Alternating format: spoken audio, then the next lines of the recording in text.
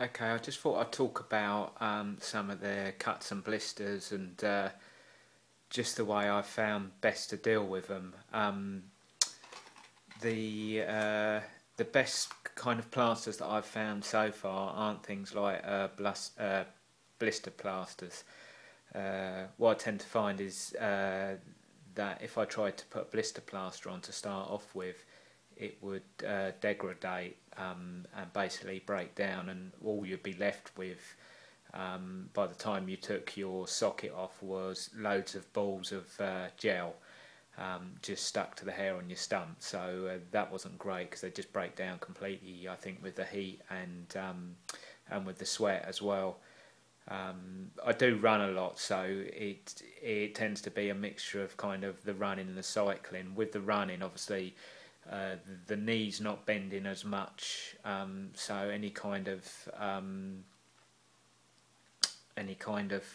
blisters or cuts that you might get are quite often around the side or on the patella ligament.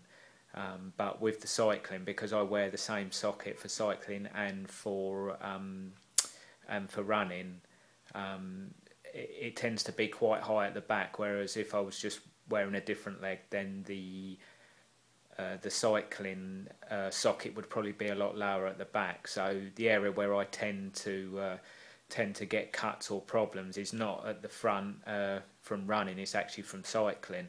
I tend to get a cut at the back of the knee where all this liner basically, this liner here is basically crumples behind the back of the knee, just here. So on this area, just here, basically round here, cuts into the back of the leg.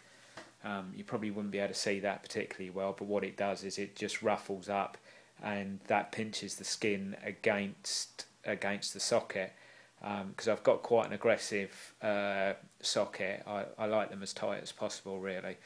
And there's no real padding on it. It's quite thin carbon, so I don't think it's quite so much the socket that digs in, but it's the mixture of the outer suction liner ruffling up against the skin and the side of the socket, so it kind of pinches it a little bit as my knee bends up when I'm cycling. So that's not great. But I've found these elastoplast plasters, which are nothing specialised. They're just basically ones off the shelf, which are basically these ones.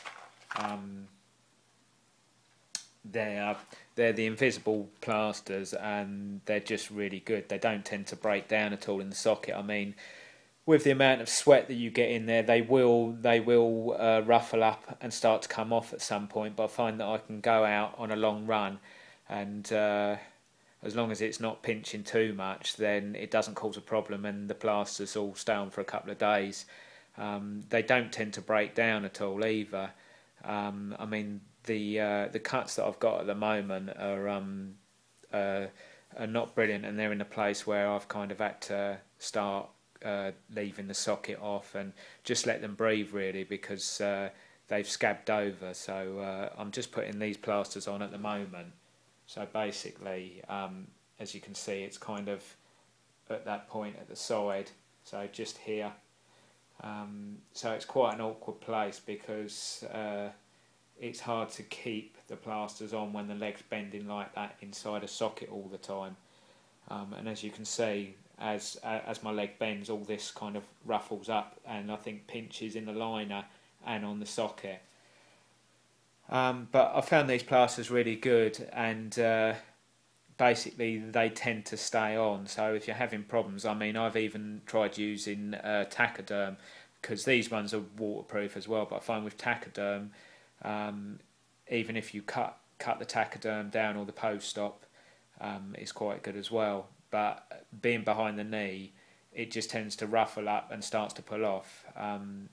So I found that I've been able to go swimming with these plasters on as well. So yeah, they're pretty good, really.